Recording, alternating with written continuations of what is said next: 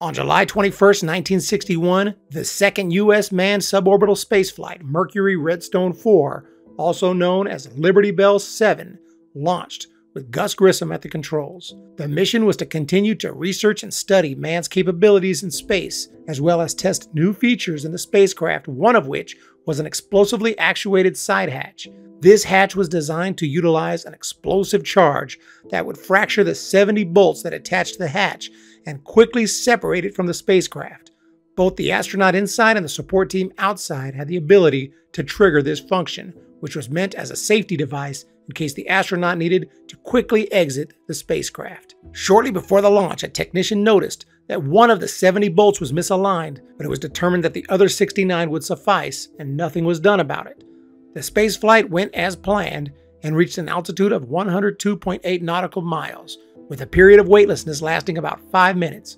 The re-entry process seemed to be a success too, as the parachutes opened and Grissom successfully splashed down at Cape Canaveral near the coast of Florida. Then, as Grissom awaited the helicopters to pick him up, the explosive hatch prematurely activated. This caused water to fill the spacecraft and put Grissom's life in immediate danger. He was able to escape the spacecraft, but was now swimming around awaiting rescue.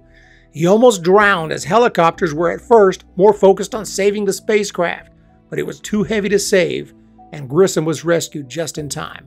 Liberty Bell sank to the bottom of the ocean and was not recovered until 1999, 38 years later. 5.5 years after the launch of Liberty Bell 7, as the Apollo program began its mission to get a United States astronaut to the moon before the end of the decade, Gus Grissom would find himself in another horrifying situation involving a hatch. Only this time, instead of opening too soon, it could not be opened at all. Apollo 1, originally known as AS-204, was intended to be the first crewed mission of the Apollo program and consisted of Grissom, the command pilot, along with Ed White and Roger Chaffee. The aerospace manufacturing company who built the CSM, Command Service Module, were called North American Aviation. They wanted the hatch to have the same type of explosive safety device as Liberty Bell 7 had, despite the premature explosion. NASA disagreed and did not want to risk a similar accident. Instead, they created a hatch that could, under certain circumstances, be next to impossible to open. It consisted of 3 doors: an inner main hatch, a middle heat shield hatch, and an outer hatch. The cumbersome inner hatch opened inward and was held shut by latches operated by ratchets. It took special tools, a lot of effort, strength, and time, at least 1.5 minutes, to open the hatch under ideal conditions. Ed White used to practice opening the hatch as a workout. To make matters worse, if the pressure inside the cabin was any higher than the pressure exerted by the weight of the natural atmosphere, the hatch would become impenetrably sealed. No one man, or even 3 men, could have a prayer of opening it. Unfortunately, the atmosphere inside the command module was higher than natural due to NASA's second fateful decision.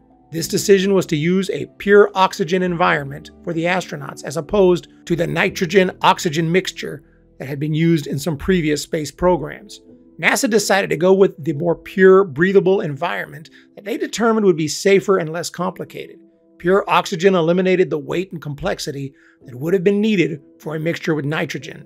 As for a potential fire hazard, they reasoned that there were no flammable hazards or sources that could cause a spark in the control module.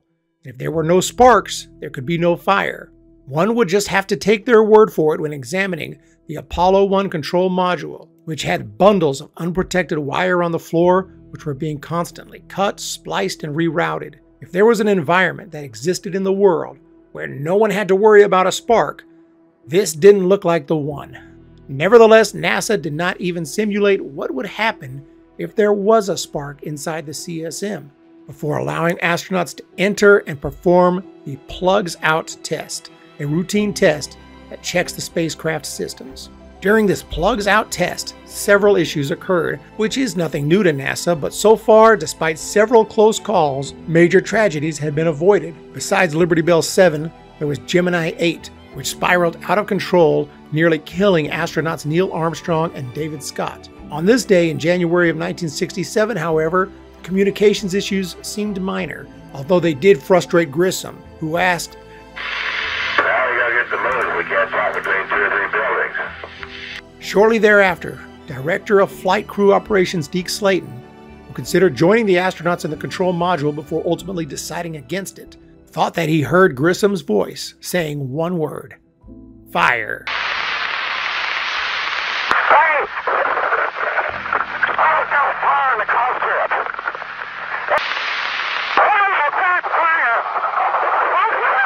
Roger Chaffee followed up with, "We've got a fire in the cockpit." Less than 30 seconds after the initial report of fire, the last transmission came through, a horrifying sound of pain. The pure oxygen helped the fire to grow out of control in a matter of seconds, and the astronauts never stood a chance. The intense heat and smoke prevented rescuers from getting to the astronauts in a timely manner. "It's too hot," they could be heard saying as they attempted to get to and open the hatch. When they could finally get to it, it took several minutes to get it open. The next communication came from the pad leader, observing what was inside. He said, "I better not describe what I see." The death of the 3 astronauts that day shocked the nation and the NASA community as well, who were in general prepared for such a tragedy and understood the risks. However, it was expected for such a tragedy to occur during an official space mission, out in space, not during a routine test, with technicians on every corner and a shuttle that wasn't even fueled. So what went wrong?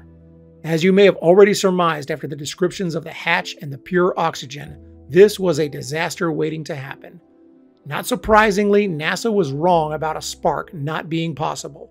A review board determined that in the lower equipment bay, there were some damaged wires and flammable fumes leaking from a coolant pipe, which caused a spark. Flammable netting and foam pads helped strengthen the blaze, and even had they had a normal one-piece hatch that was not impossible to open when pressurized, the crew would have struggled to escape without serious injury. In this case, however, the hatch sealed with thousands of pounds of force. Ed White didn't even have time to start the process of removing the bolts before being asphyxiated. Plenty of blame went around, and many in the NASA community pointed fingers at North American aviation for shoddy work. However, this was the most complex and advanced piece of machinery ever created, designed to fly to the moon. Problems had to be expected.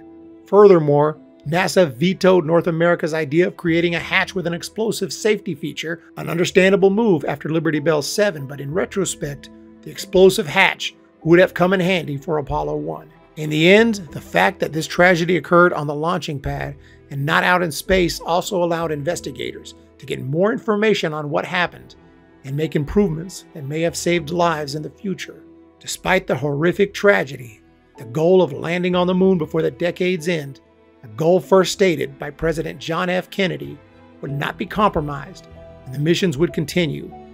AS-204 became known as Apollo 1, and the previous 3 uncrewed Apollo missions, AS-201, 202, and 203, would go unnamed. This led to the program continuing with Apollo 4 in November of 1967. I hope you enjoyed today's presentation on the tragedy of Apollo 1. Please hit the like button and subscribe button, and look forward to more historical videos such as this one, which will be the first video in a playlist that will cover the entirety of Project Apollo. I'll add a link on this video and description below when the next video of the series is ready, but until then, feel free to check out the video linked above.